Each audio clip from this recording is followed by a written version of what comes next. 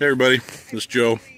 I'm over at Ricky's house, and this is Ricky's new to him, 96 Jeep Cherokee XJ with 4-liter automatic and 4-door, as I talked about in the video the other day.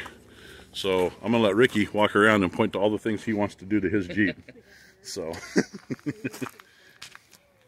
all right everyone, so right now what I was told has a 4-inch lift on it. Eventually it's going to have 6.5s with 33 1250 tires.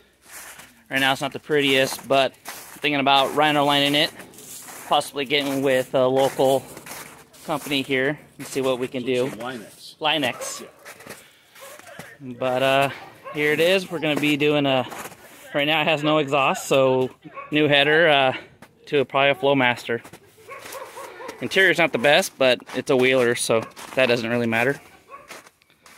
And bumpers, it's going to have aftermarket bumpers with a tire carrier. And in the front, it's going to have a winch plate with a winch, and possibly a Badlands 12,000 pound winch. So there you have it. sorry for cutting that last video clip a little bit short. That was very last minute. We headed over to Ricky's to check out his new XJ, and we hadn't planned on taking any video at all, so it was just very, very last minute. So I want to say thank you guys for watching.